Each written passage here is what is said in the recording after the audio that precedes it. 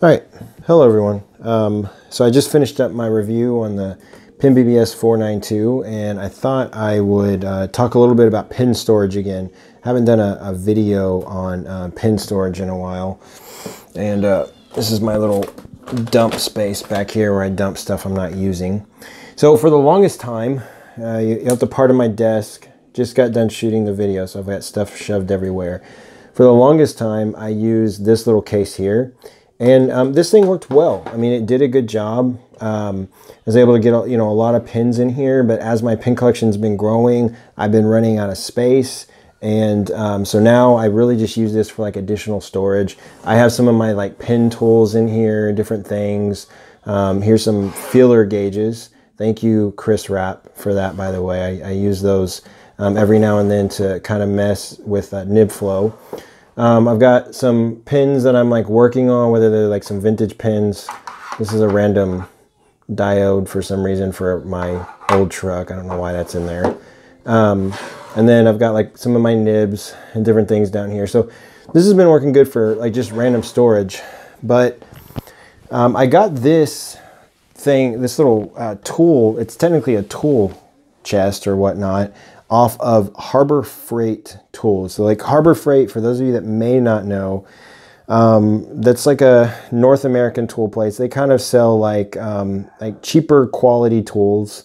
And some of their tools are actually pretty nice. I mean, but definitely like a low cost tool place that you can go to buy tools. They do have brick and mortar stores as well as an online site. One of the cool things about Harbor Freight sometimes is, so they always are sending out like coupons and stuff. So like if there's something that you really want to try, you can sometimes get like a 20% off coupon. And that's what I did in this case. This is, I think, normally like around $100, and I paid like 70 something. I think I paid $75 with this thing. I think I had like a 25% off coupon on one item.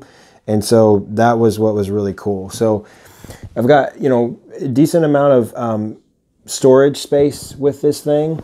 And so here we see kind of one of the drawers. I mean, you can tell I'm able to get quite a few pins in here.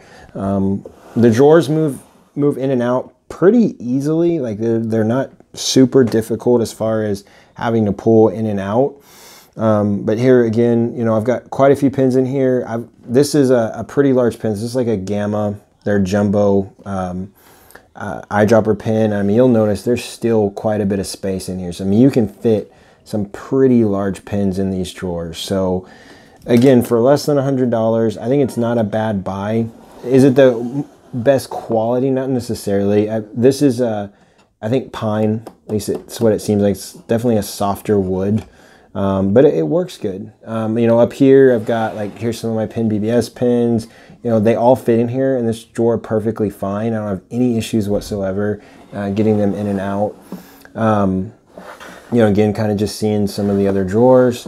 And then these top two, again, I use for like some more storage. So there's some grinding wheels for my Dremel tool.